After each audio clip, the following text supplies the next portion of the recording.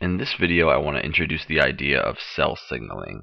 So, what is cell signaling? Well, it's basically the idea behind how extracellular signals, which are signals that come from the outside of the cell, things like hormones, how they can trigger a cellular response. So, if something comes from the outside of the cell, comes over to a cell, causes that cell to respond in a certain way. So, the type of extracellular signals that we're going to be concerned with are hormones. So, what is a hormone? A hormone, first and foremost, is an intercellular messenger.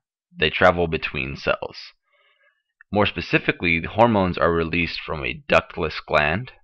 Excuse me, sorry about that. A ductless gland.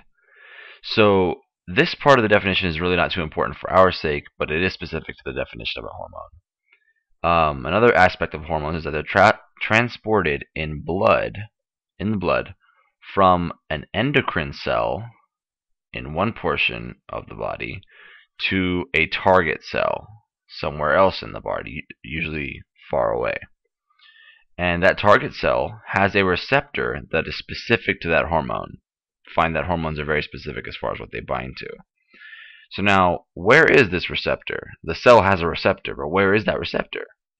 Well, the answer to that question, in order to answer it, we have to think about what hormone is actually coming over to bind. We have to think about what is the class of that hormone. It depends on the class of that hormone. So there are three classes or three types of hormones: steroid hormones, peptide or polypeptide hormones, and amino acid derivatives. Now what we're going to be basically concerned with is whether this class is polar or nonpolar. In the case of steroids, they are nonpolar. Steroid hormones are nonpolar, and some examples of steroid hormones are the sex steroids, estrogen and testosterone. The second class, peptide or polypeptide hormones, are just basically like protein hormones or sequences of amino acids, and generally speaking, these are polar hormones. So examples that we're actually going to talk about are insulin and glucagon. The third class is amino acid derivatives, and these are usually also polar, and it depends on obviously the amino acid they're derived from, and epinephrine is an example of that, also known as adrenaline. So now, why did I mention that? Why do we care whether these are nonpolar or polar? The reason why is because knowing that information will tell you where the receptor for that hormone will be. If something is nonpolar, then it can diffuse across a plasma membrane. So the receptors for steroids will be inside of the cell, because the steroids, being that they are nonpolar, they can just diffuse from the outside of the cell into the inside. But peptide or polypeptide hormones or amino acid derivatives that are polar, they won't travel through that hydrophobic space in the plasma membrane. So these guys, their receptors are on the outside of the cell. They're on the cell surface. So that's an important thing to keep in mind. So, what actually happens when that hormone binds its receptor? So, this thing called a signaling cascade occurs, which is basically a signaling cascade is basically just a series of steps caused by a hormone binding event. So a hormone binds a receptor, it causes a series of steps to occur.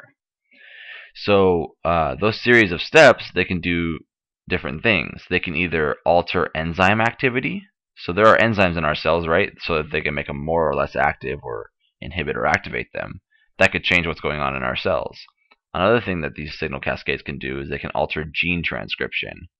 So if we have DNA that can be turned into RNA, we might do more or less gene transcription of a particular gene if a certain hormone causes that. Excuse me.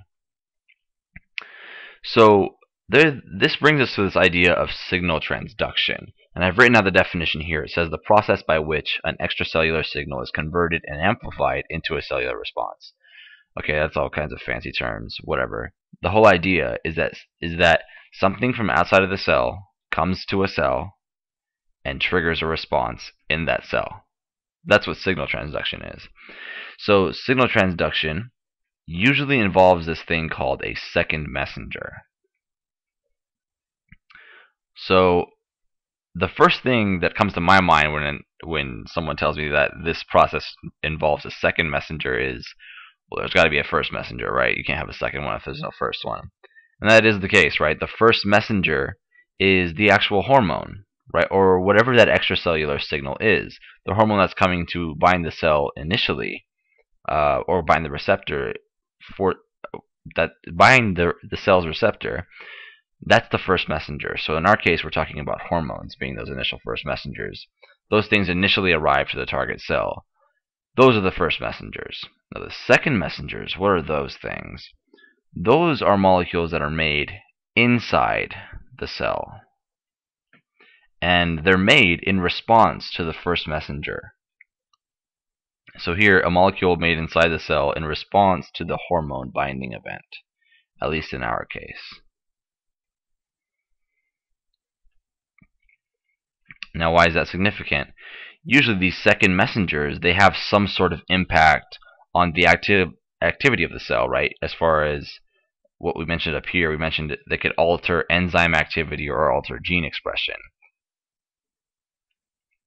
Now, they're usually created in high or large amounts. And that's significant. And the reason why is because we think about the second messengers being created after one hormone binding event. So one hormone binds, and then many second messengers are created.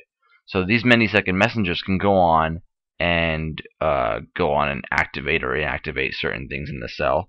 And because many second messengers are made, because they're made in high or large amounts, they can amplify the signal. Essentially, one hormone binding event can trigger a great response because the second messengers amplify that signal. I hope that was a good brief introduction to cell signaling. We'll talk about more details in the future. One last thing, I'm a tutor. If you live in Southern California, feel free to contact me via email at moofuniversity@gmail.com and see the description below for more details. Thank you for watching.